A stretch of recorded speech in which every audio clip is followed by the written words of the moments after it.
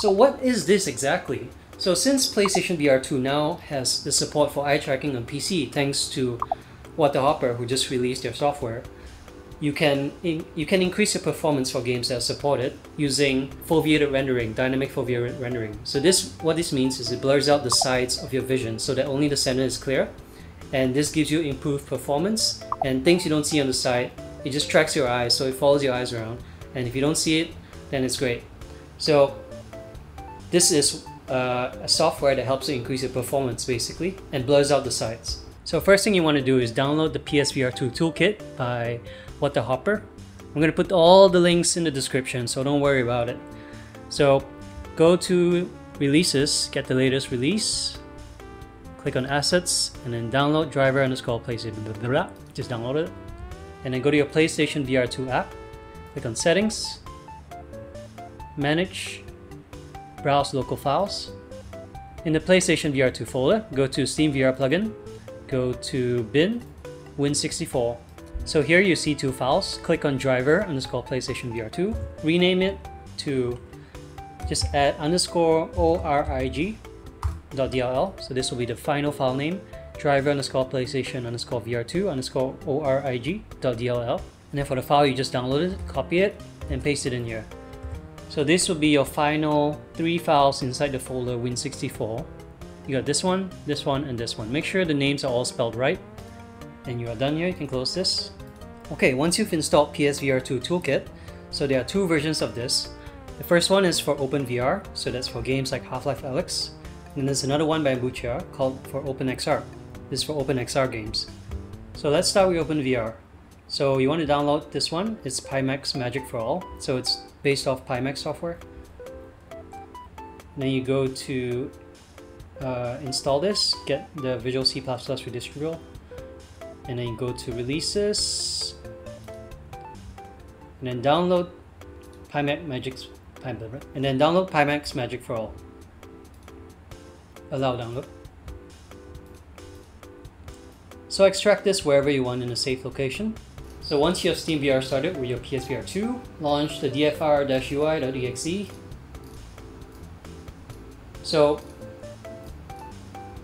on default it's going to be off.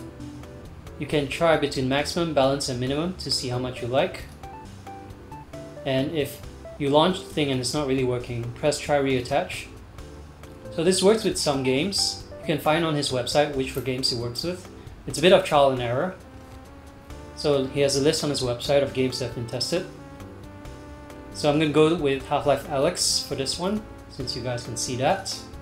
For Half-Life you need a bit of an extra argument.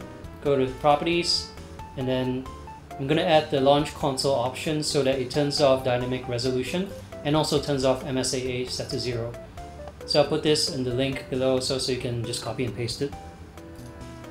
And then press play and the game will launch and you'll get your FPS. Next up, for OpenXR games. So this one is a bit more different because you really need to test on what games this works with. But the reason I use OpenXR is for quad views. So quad views helps with only like 4 games if I recall. Yes, 4 games. DCS, Pavlov, 7th Guest, and Veil. So quad views gives you really good performance for OpenXR. People mostly use this for DCS. But I'm going to show you Pavlov for this one. So first download OpenXR Eye Trackers, blah blah blah, download it and install it. And then after that, download quad views. Download the latest version. Boom, install it also. So by default the game will automatically run with it. If you want to turn it off, I mean everything from now on is going to have it on if it's supported. If it's not supported, it's not going to work. So if you want to turn it off and on, you can really do it to test to see if it works. Go to Steam VR, right click, settings, and then go to OpenXR, and then press Manage OpenXR API Layers. So here you can see Emulate Quad Views for Vision Support.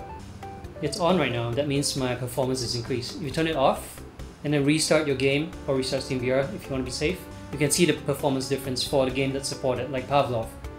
So you can turn it off and on to see if the game is supported.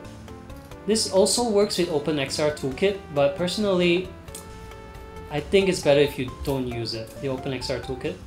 You have to do a bunch of things like enable safe mode, etc. I would just disable it, honestly. But up to you if there's an option if you want to use it with OpenXR Toolkit.